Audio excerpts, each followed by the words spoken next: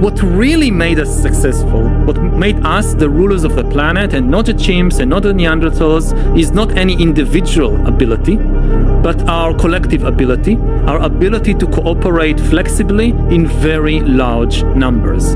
Chimpanzees know how to cooperate, say 50 chimpanzees, 100 chimpanzees. As far as we can tell from archaeological evidence, this was also the case with Neanderthals.